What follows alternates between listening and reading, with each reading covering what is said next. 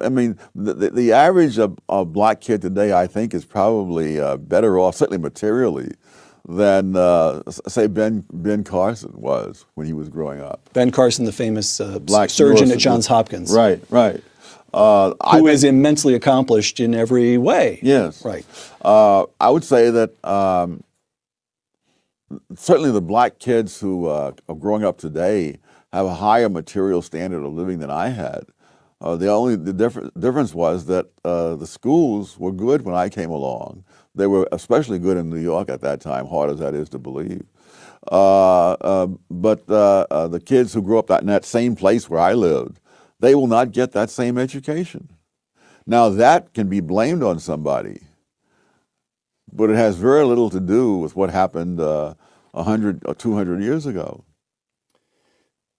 And it's true in other countries. I mean, in Nigeria, for example, there's a tribe, the Igbos, who are living in one of the least fertile parts of Nigeria, who were in fact enslaved in centuries past by other tribes and so on. When the British moved in and set up schools, the Igbos went for the schools. By the time Nigeria became independent, the Igbos had climbed above the other groups that had been ahead of them to begin with.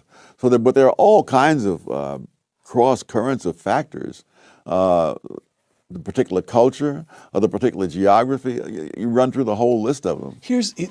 You cite in Intellectuals and Race, you cite an observation by the intelligence expert, IQ scientist James Flynn, that just stopped me cold. After the Second World War, you've got large numbers of American troops remaining in Germany. For that matter, there's still several tens of thousands there today.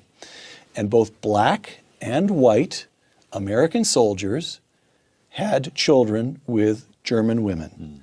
And Flynn discovered that those children growing up in Germany showed no IQ differences at all. The black kids and the white kids, the same. Quoting Intellectuals and Race, Professor Flynn concluded that the reason was that the offspring of black soldiers in Germany, and now you're quoting Professor Flynn, grew up in a nation with no black subculture, close quote.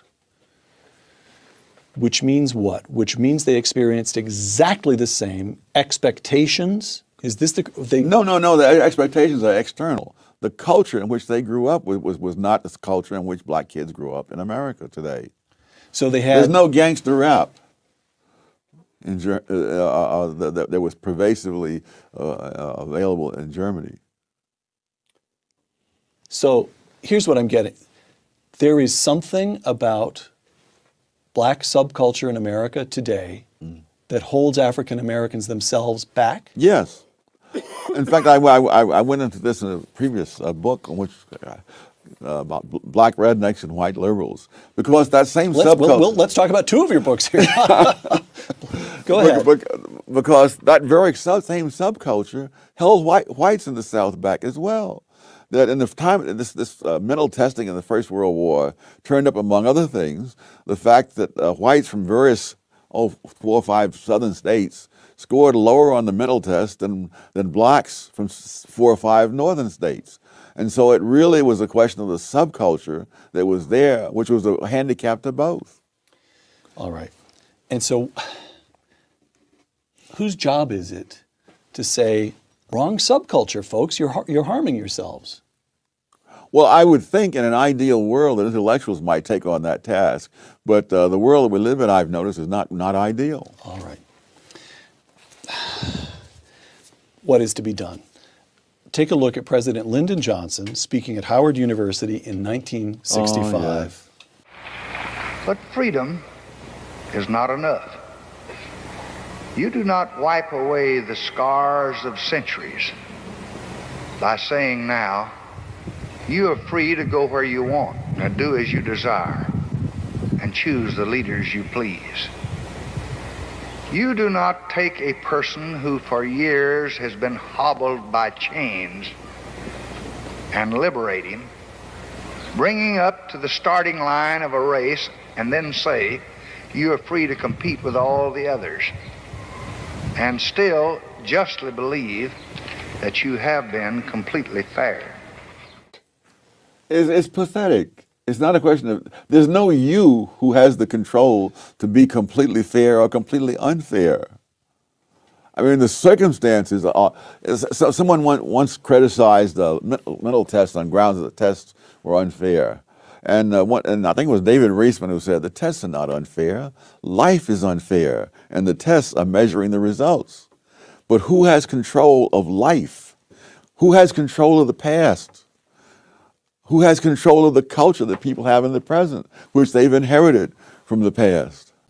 Welcome back to Breakdown Friday. Joseph Ward, Patrick Irvin, Professor Carl Tone Jones. We're here breaking down the clip you just seen from Thomas Sowell, talking about black culture and black subculture, and basically black culture is destructive, black subculture is holding us back. But the overall point he was getting at, and I'll put the link to the full video in, but the overall point he was getting at is because black people can achieve and can succeed, he's using that to say, well, this is why racism doesn't exist. And in some areas, black people are able to outperform white people. So because black people are able to outperform white people in some areas, these are stark indicators that racism, white supremacy does not exist. It's basically what he's trying to get at. So, yeah, Pat, what you think, my brother? What you think about the clip and the points that Thomas Sowell was making against black culture and how it's holding us back? Well, his point about gangster rap and subculture is totally based. It's just not accurate. Especially when you consider that the largest demographic consumer of gangster rap is white kids. So to blame the failure of black kids to achieve on an IQ test, which has been shown to not necessarily carry a lot of relevance in terms of success, but you know, it does have its uses. I'm not saying it doesn't have its uses. I'm just saying like they're kind of all over the place because you're talking about a mental acuity test or a test that measures your ability to integrate and solve problems, or a test that measures your ability to manipulate data, or a test, you know what I'm saying? Like this test, what exactly are we using this IQ test for? Which IQ test are we using? What are the outcomes that we're measuring it up against? But that's a whole other thing because it doesn't matter because the group in question is also the largest consumer of the culture that you say is what's holding black people back. So we have a fundamental like disagreement there in terms of you're pointing at this thing and saying this is one of the reasons black people are failing, but ignoring the fact that that same thing is consumed in larger quantities by a group that is allegedly succeeding. So then we have that problem. But then on the other end, what kept blaring over my mind is his idea that life is unfair, so no one should be blamed for it, white or black, right? So this is an interesting idea because you only hear it from successful Negroes. Yeah. As a way to kind of, you know, we talk about white guilt all the time. I think white guilt is in a lot of ways kind of being, white people are tired of feeling guilty. So they're being desensitized to white guilt. And people like Thomas Sowell kind of helped that happen. But he's also feeling guilt. He's feeling guilt at being one of the token Negroes that made it through and being looked at by people saying, well, why aren't you doing anything to help the rest of us? There's a type of pressure that successful black people experience that we don't talk about. And a lot of the ways that they maneuver, in my opinion, is a way for them to kind of soothe their own stress with being out of place. You know, we talk about the out of place principle, which is, you know, a situation where black people that have achieved a level of success that is uncommon for black people or something that's seen as abnormal, oftentimes have worse health outcomes and worse health their health isn't bolstered by their increased access to resources in the way that you would think it would be. And certain communities, the Mexican community I'm thinking about in particular, health outcomes for middle income Mexican Americans are actually worse than they are for lower income Mexican Americans, and a lot of that is the out of place principle.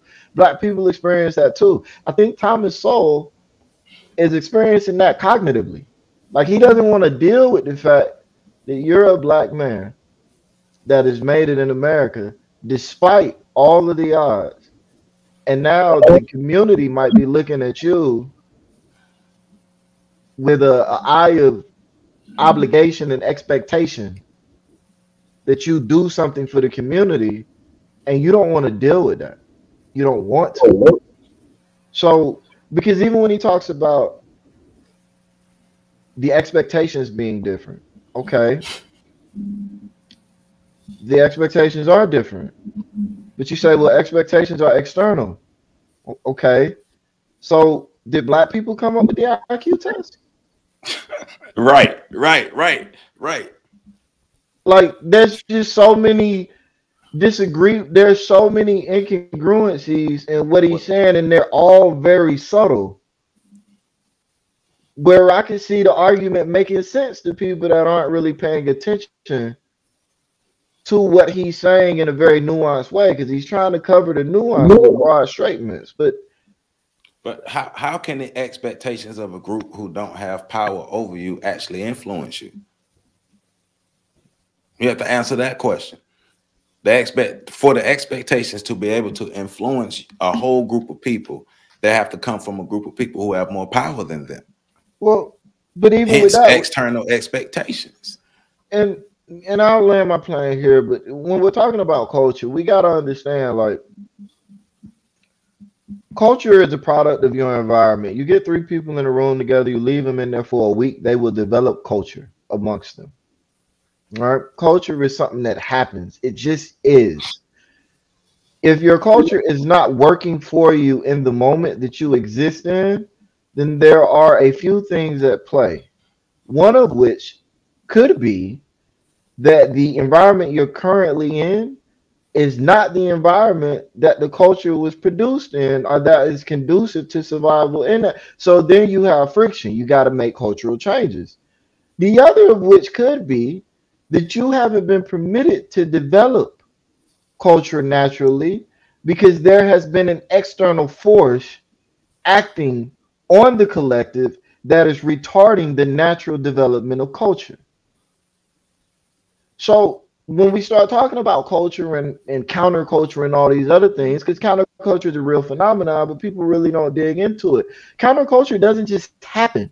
Counterculture develops when there are a group of people, it's a necessity, right, that can't access resources and the things they need through participating in the natural cultural system. So they develop a separate cultural system that usually operates counter to get what they need. it's a compensatory necessity. So if we're talking about counterculture in the black community, then we still are kind of pointing the finger at American culture. Why is it that black people need a counterculture? Well, he has a lot of incomplete points, but PC went away. So he went away. But no, I'd say it's a bit of my piece, because I wrote down a whole lot of things that he was talking about. Of course, I had more time to sit with this than you all. But he, in the beginning, he talked about black children having more material things than black children did when he was young. And you could basically see him using that as a measuring stick of progress for black people. So because black people spend more money on material things, this is a clear indicator that black people have made real tangible progress as a people and put themselves in a greater position of power. Well, we can look at black economics. I mean, we can look at the myth of the buying power. Yeah, we spend this much money, but we lose this much money, and we still, as a group of people, don't have aggregated wealth. Why don't we have aggregated wealth, Thomas Sowell? You think black, because at one point black people worked together. It's not like black people never worked together in America. At one point, black people worked together, but something happened, Thomas Sowell. Something happened, and black people stopped working together.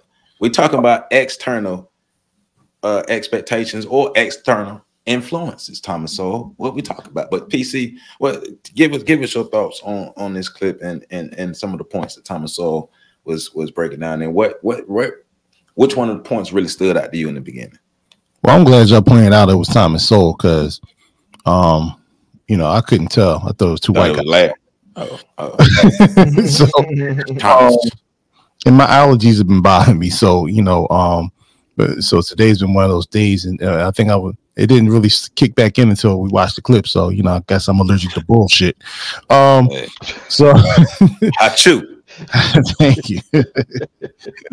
But I jotted down a few things. First of all, Pat, beautifully covered the part about, gangster rap and its so-called influence.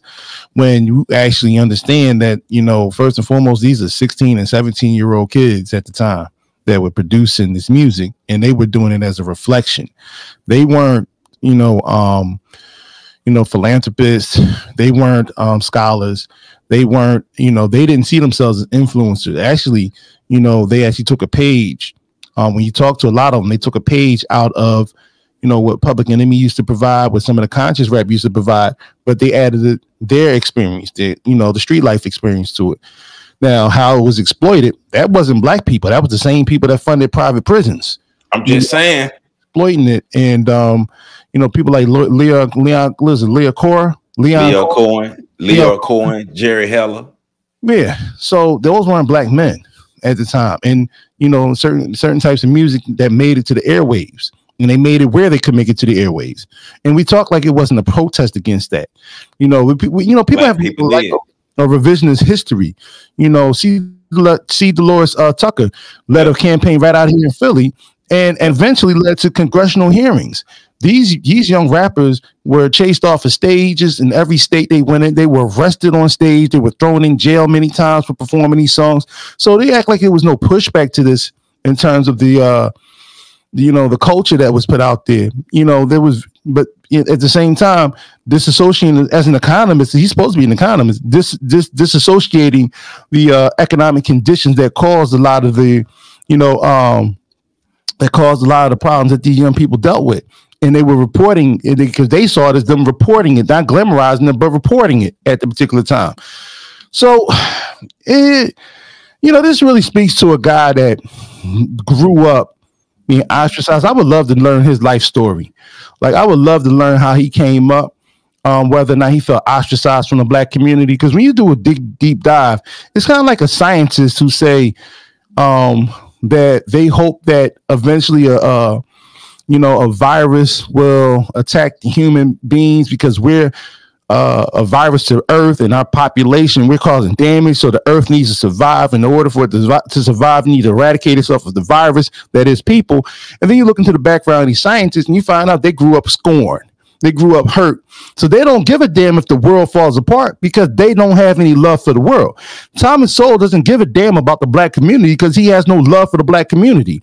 So when he talks about the black community, he wishes that the culture didn't exist. Everything he speaks to being assimilated and assimilating to culture. When we talk about black Germans, assimilation into culture because there's no black culture. So black culture is bad, or is it impoverished culture is bad? Is it the fact that deprived culture is bad? Because when black people did build in this country, everywhere black people built, white folk followed and burnt it down, flooded it, created an infrastructure where it become insignificant and so forth. Every opportunity, laws, policies put in place. So you're talking about laws and policies doesn't matter, but the same laws and policies are still applicable to today. The Dred Scott decision still is seen and shown today. When black people are in the streets and especially at the hands of non-blacks, we see that there is no right of a black person that a white man is duty bound to respect. We still see that stuff. So to play that game is really disingenuous, but it actually is a little worse than disingenuous. It's criminal. It's intentional. Right. Well, see, this is the same person that, so he talked about the Igbos in Nigeria. Let's talk about how they took to education. Not only did they take to education, but they also took to cultural change. They wanted to be white. You find Nigerian men now, many of them adore white women. Black women adoring white and European men over in Nigeria. They adorn because they were colonized and they themselves assimilated. Their court system, they're still wearing wigs. They're still wearing white wigs in their court systems. So, I mean, I could say a lot more, but it basically comes down to a man who has, I don't, this is one place I'm gonna disagree with Pat. I don't think he feels guilt. I think he has a burning level of vitriol and disdain for the black community because at some point he wasn't accepted as one of ours. He wanted to be seen as something major, somebody accomplished. But we look at him the same way we look at Larry Elder. In fact, I honestly say Larry Elder is blacker than he is. That's when the left wing white people, when they name a black person, they name Thomas Sowell. He's the only one. I mean, shit. Thomas Sowell was the name that was used to break down the black manosphere when Pearly Things was out there talking about who she was going to quote, black scholars and so forth. So when you have a racist white supremacist like her quoting Thomas Sowell, you got to ask yourself whose community does he really benefit? And with that, I'll land my plane. He